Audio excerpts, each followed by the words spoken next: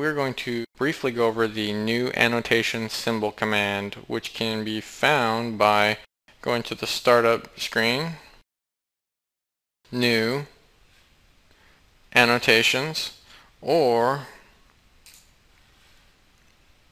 through the application menu, new, annotation symbol.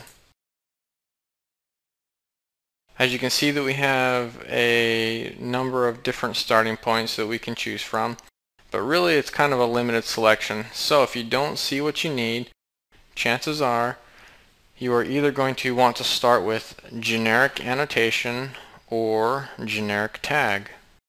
So let's click on the generic tag.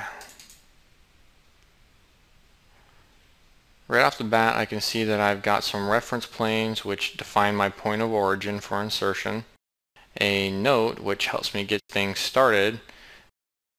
I'm just going to delete that for now. Go up to my category and parameters and specify the tag type that I want. Otherwise they will fall underneath generic model tags. I'm going to choose area tag for right now. If I go and add a label and specify a category parameter, right here you can see it says area type, and my sample value is also set to area type. Now let's say that I change my mind and I want to switch my tag to function for a different category. If I go up here and specify something like a ceiling tag, I have to be aware that my label no longer is going to function the way that I think it will.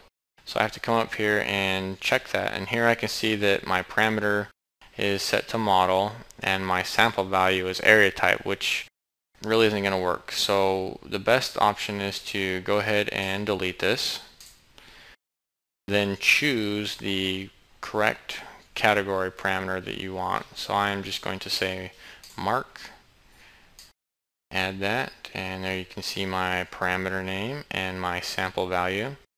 Say OK.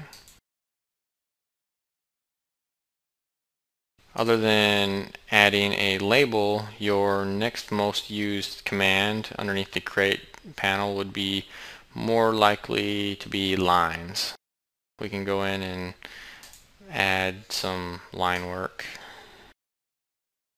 I'm ready to go ahead and load this into my project, which I can do right there.